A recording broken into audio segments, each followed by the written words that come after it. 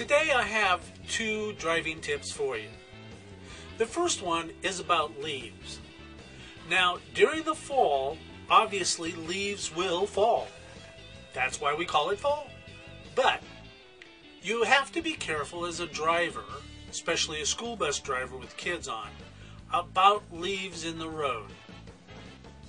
These leaves can become very dangerous when you try and brake your bus or try and stop your bus on them, especially if they're wet or have got snow on them.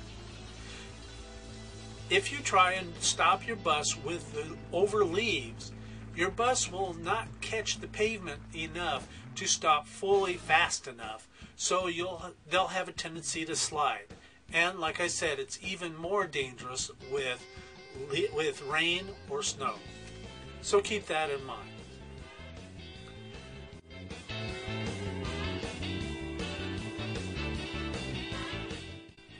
The second tip I have for you is that during the winter or cold times, the windows in the bus tend to fog up a lot more. To help ease that problem, open 4 windows, 1 click down. And this will help also during those rainy times. 1 click down, 2 in the front, 2 in the back, so that there's an air circulation flow. That will help keep the bus from fogging up for you. I'm not guaranteeing 100%, but it sure would help.